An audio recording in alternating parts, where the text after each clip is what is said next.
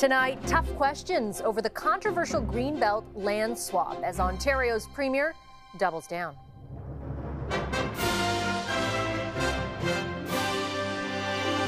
We're going to build homes until people have the same opportunity that you have. The housing minister's response to a scathing report. I completely accept the responsibility. The criticism and the calls for his resignation. The rising death toll after a devastating apartment fire in South Africa. The smoke is coming to me. After that, I just fall down. The tragedy highlighting a growing housing crisis there. It was bound to happen. Plus, festival freebies for a life-saving cause. This must be the place where you can get free naloxone. One couple's unique take on tackling the overdose crisis.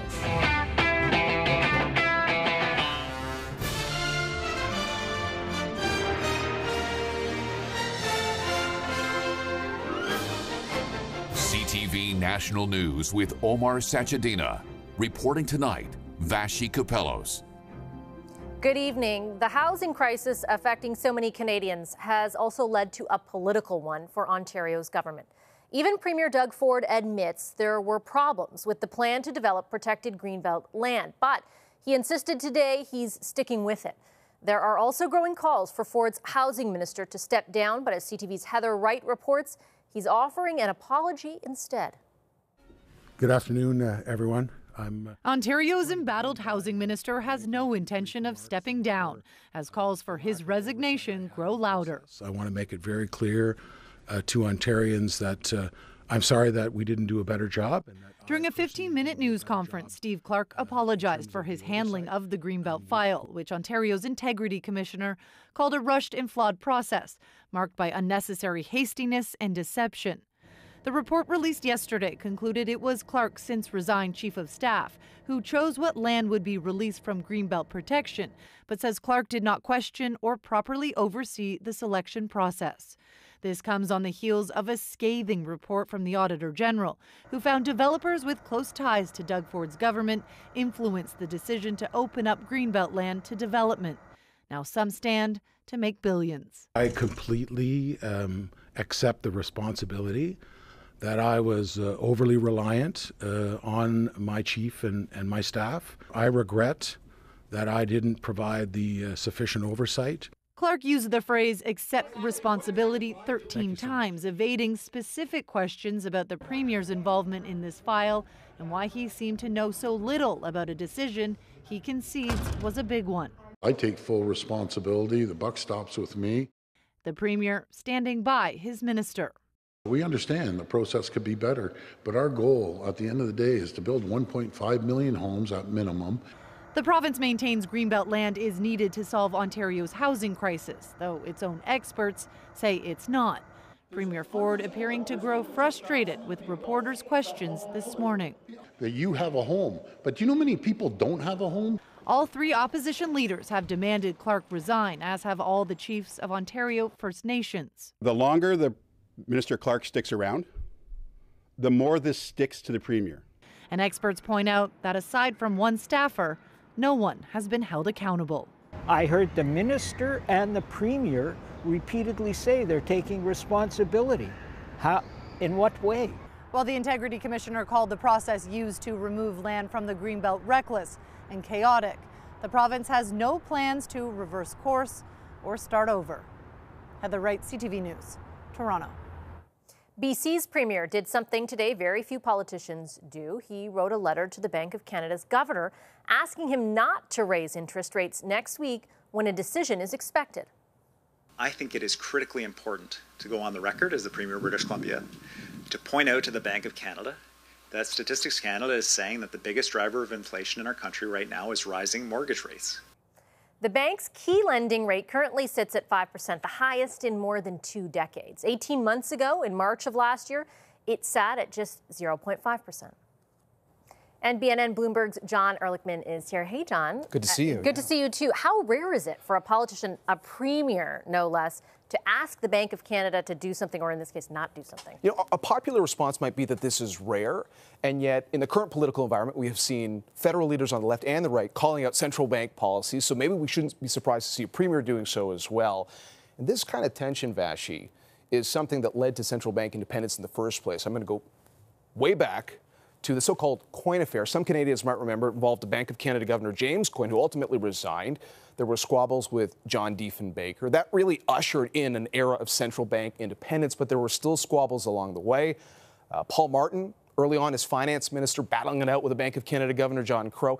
Even in 2017, there were reports that the Trudeau government had tensions with the former Bank of Canada Governor Stephen Poloz. So the real answer here is that when interest rates go up, tensions go up too. And just touching on that, the impetus for the ask is the tension between, Canadians and these successive rate hikes that are having a huge impact. People feel very stretched. There are worries about where the economy goes from here. But these rates went up to fight inflation, which can also create challenges for the economy. Now, some leaders have talked about the idea of greedflation, that businesses cause this. The Bank of Canada says, look, this is a situation where supply has to catch up with demand. And until inflation's under control, rates have to stay higher. Now, if rates came down and the economy actually stayed resilient, that actually might signal a change in this idea of central bank independence. Okay, I'll leave it there. Thanks, John. BNN Bloomberg's John Ehrlichman.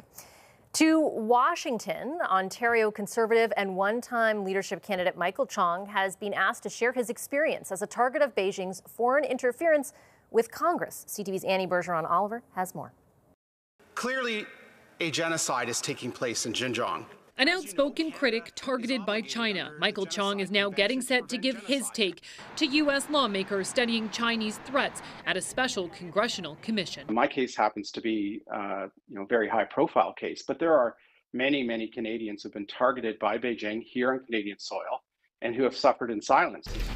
Chong has firsthand experience to bring to the Americans. I am far from alone in experiencing Beijing's foreign interference threat activities.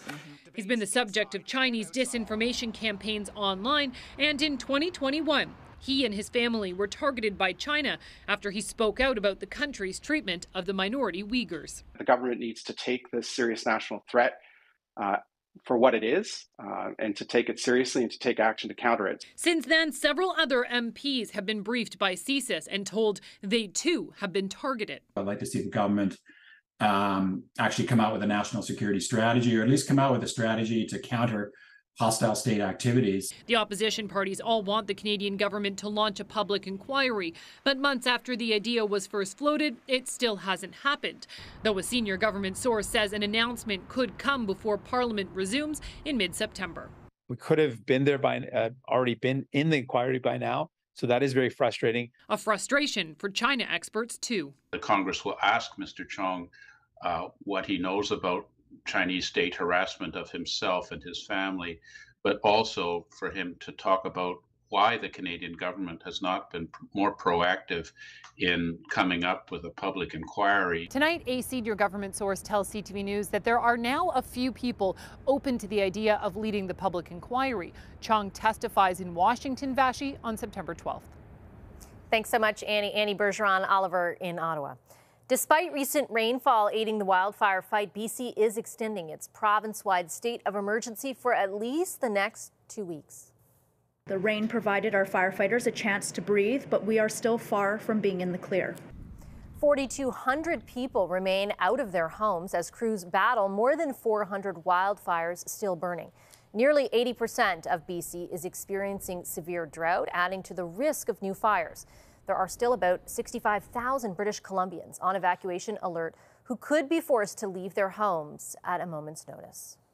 Strong winds in the forecast have put a pause on Yellowknife's path for re-entry and are threatening other evacuated communities. Emergency crews are bracing for more fires along a key Northwest Territories highway starting tomorrow. The road that leads to Alberta could close without warning because of poor visibility. Smoke from those fires covered skies in Calgary and southern Alberta today. South Africa is in mourning tonight after fire raced through a dilapidated apartment building in Johannesburg, killing at least 74 people. 12 children are among the victims. It's one of the worst residential fires in the country's history. CTV's Vanessa Lee has the latest for us. As fire raged through this 5-story building in the middle of the night, people used sheets and blankets to try and escape. Some jumped out of windows and survived. Others didn't make it. This man broke his window but struggled to climb through. The smoke is coming to me. Yeah. After that, I just fall down. Then, from there, I don't know anything until now. Among the dead, children. The youngest was just 1 year old. This is unprecedented. Johannesburg has never had an incident like this where so many people die as a result of a fire. It's believed as many as 200 people were crammed inside what is considered a hijacked building, an abandoned property taken over by cartels or slumlords who rent out rooms to those who can't afford to live elsewhere, many of them recent immigrants. South African President Cyril Ramaphosa says the building used to be a shelter for women and children, but once the lease expired, it was unlawfully occupied. It's a wake-up call for us to begin to address the situation of housing in the inner city. Critics say the problem isn't new, with the vulnerable living in unsafe conditions in hundreds of hijacked buildings in the city's dilapidated business district. This is not an accident. This, for me, it's made a culpable homicide because it was bound to happen. Officials are still looking into the cause of the fire. Initial evidence suggests it started with a candle as people tried to keep warm during that country's winter months. Vanessa Lee, CTV News, Montreal. The first hurricane of the season for the southeast United States has moved out into the Atlantic, but not before Idalia hit Florida and at least 3 other states. As CTV's Bill Fortier reports, damages are already estimated to be in the billions.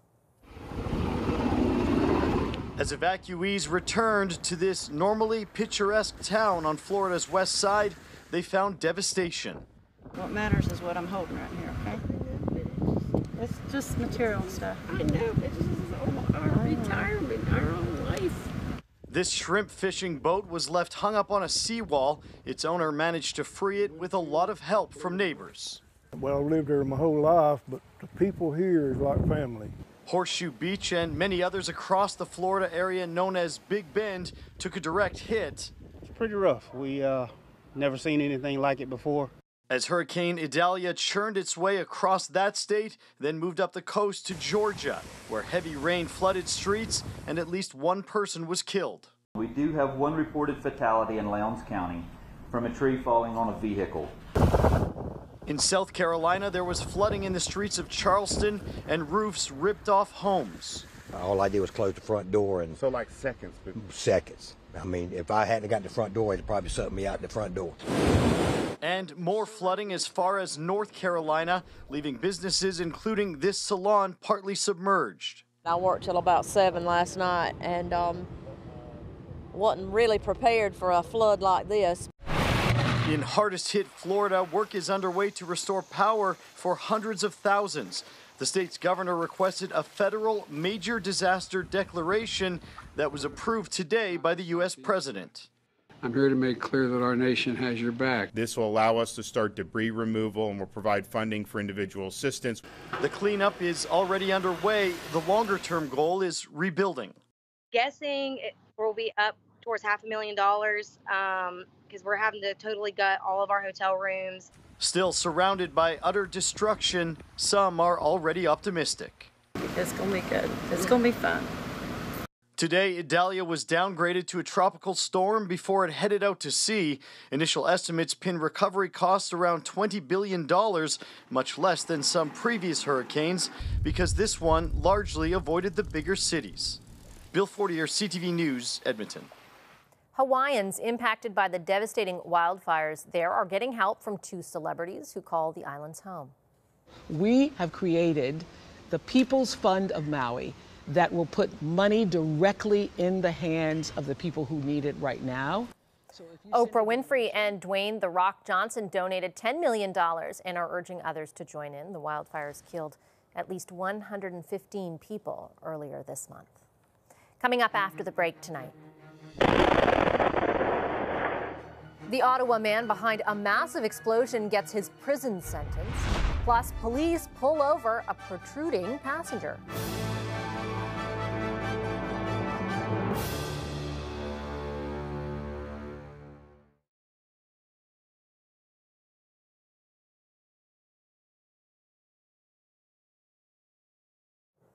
An Ottawa man has been sentenced to 5 years in prison for his role in a February explosion that destroyed several homes and injured a dozen people.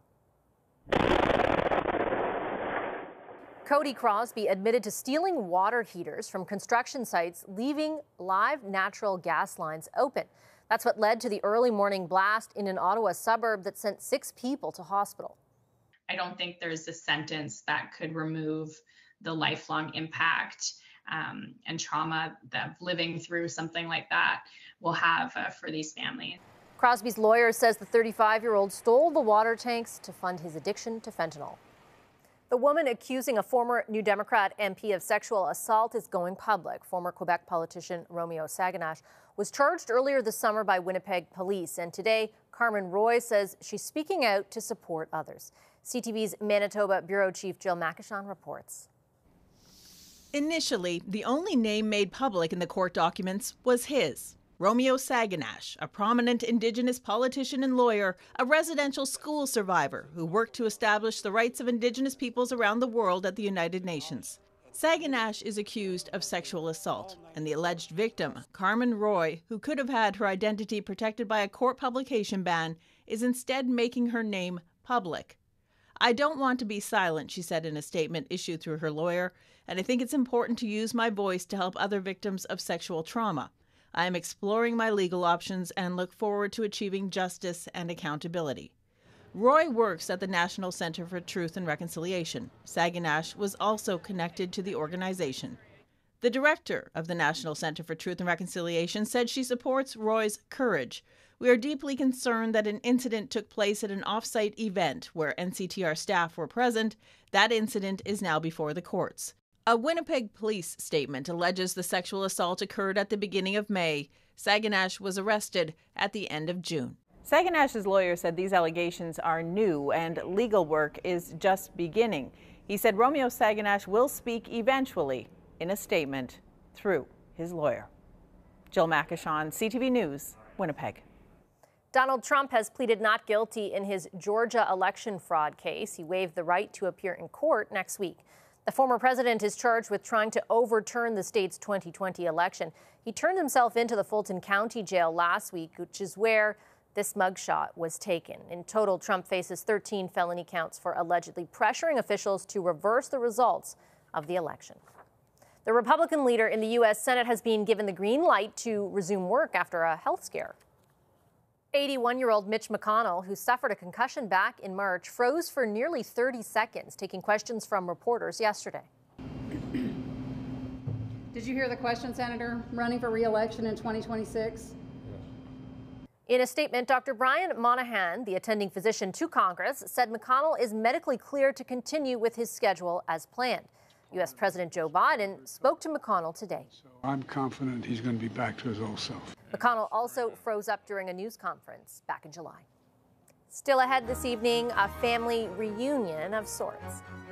The siblings seeing each other for the first time in Newfoundland, thanks to a DNA test.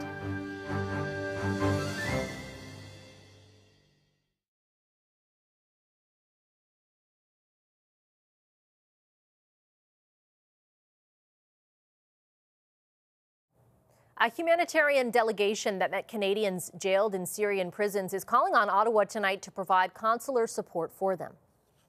They don't have sufficient doctors. They don't have the infrastructure to feed, house, and certainly not educate when it comes to the children. Nearly 24 Canadians are living in detention camps meant for suspected ISIS fighters. The government has offered to bring back only the children, arguing the men and women are security risks. A Newfoundland man has 2 newfound siblings at the age of 78. John Connors met his brother and sister from Florida for the first time this week after they tried to trace their ancestry through DNA testing. I use the term serendipity because it's like finding something very valuable or special when you weren't looking or weren't expecting. All of the siblings are in their 70s. They share a father who served in the U.S. Army and was stationed in the province during the Second World War. Over to northeast Nebraska, where police officers got quite a surprise when they stopped a vehicle after receiving a tip. They found a Watusi bull named Howdy Doody riding shotgun in a Ford Crown Victoria that had been specifically modified. Police say the vehicle and bull took top honors at a rodeo parade last month, but officers weren't really clear as to why the bull's owner decided it was a good idea to drive down a street in one of the state's biggest cities. They issued a warning, and Howdy Doody headed back home. After the break, their friends or just strangers around them might be in danger, and they do have this ability to help them.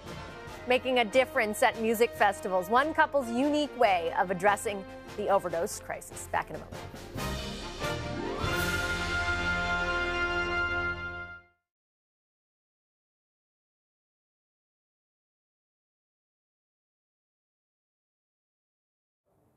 On Overdose Awareness Day, we want to share with you tonight the story of two people trying to stop the deadly effects of the opioid epidemic.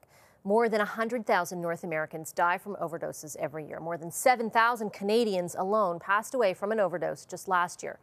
But there's medication that can help if more people could get their hands on it. And that's where this young couple comes in. Here's CTV's Heather Butts. At music festivals across the U.S., there's a booth drawing a lot of attention. Between sets of their favorite bands, fans can get the tools and knowledge to reverse an opioid overdose. People become a little bit more open-minded to the fact that their friends or just strangers around them might be in danger, and they do have this ability to help them. This must be the place, a temporary name that stuck. Wherever we go, whatever festival we're at, this must be the place where you can get free naloxone. Really slow and low breathing. The nonprofit works to normalize the conversation about drugs while teaching people how to use naloxone, a medication used to reverse the effects of opioids. Mama. With their corgi for a mascot, William Perry and Ingela Travers Hayward draw a crowd with their unique style. Everyone is willing to carry this, and we just sort of get to be the place where they can actually take it for free.